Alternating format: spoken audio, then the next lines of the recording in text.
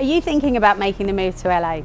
As a Brit living in LA, I made the choice to become an Angelino 10 years ago. This channel is all about living in Los Angeles, so if you're interested in learning more about what LA has to offer, this is the channel for you.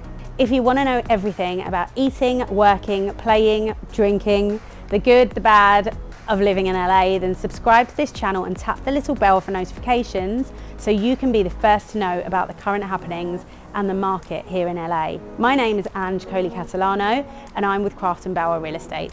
I get calls, texts and emails every day from people just like you looking for help on making their move to LA and asking how I did it. Whether you're thinking about moving here in 6 days or 6 months, just give me a call or shoot me a text so I can help you make your move to California smooth. It's so important to have an honest perspective of what it's like to live in this city.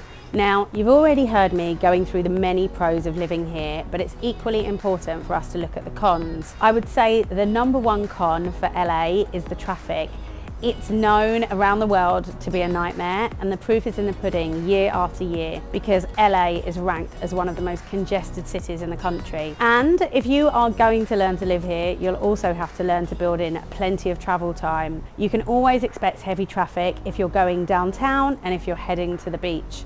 The best piece of advice that I received before I moved here was to live within the city limits or to choose a neighbourhood that's close to where you want to work, because otherwise traffic is just going to take up far too much of your day. Housing tends to be the highest expense in most cities, and life in LA is no exception. If you're planning to buy a home here, you'll very quickly learn how challenging the housing market can be here.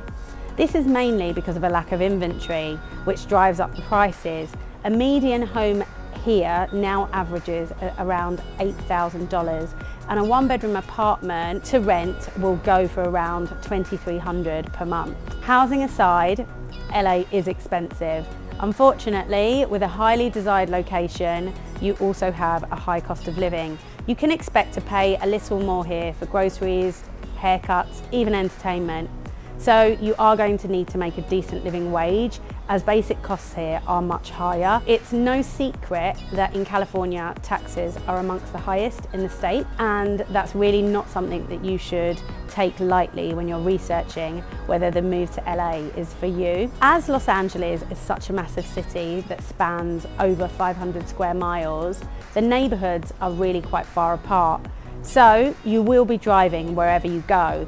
If you're anything like me, there are only so many hours you can spend in a car. It's a running joke amongst many Angelinos that there's no difference between a friend that lives 15 miles away and one that lives in another state, because traffic makes sure that you will never make the effort to see your friends that live in another town. When you live in LA, you quickly learn to adapt and you keep social engagements as close as possible to home because of how far things are.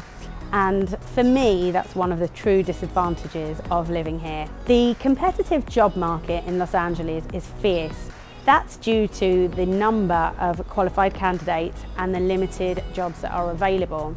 So snagging your dream job here will mean standing out in a crowd full of applicants. Whilst LA does have buses and a metro system, getting somewhere can take you a long time because the city is so spread out and the public transport system isn't always the most reliable. So you should expect to leave early and build in plenty of traffic time. Even though having a car is more convenient, parking spaces are limited and parking signs are often really hard to decipher.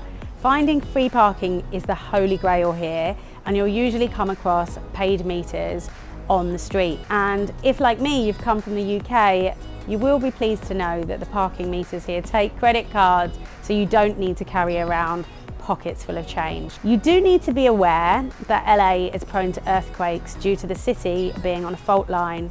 This means that there's a much higher risk of an earthquake happening here. Most of the buildings in the city are built to set standards, but having an earthquake plan is crucial for homeowners. Anytime you live in a big metropolitan city like Los Angeles, you have to be extra cautious of crime. A piece of advice that I would give you is never to leave your valuables in your car or unattended. It's true that you can't live in LA without seeing detrimental effects of homelessness around you.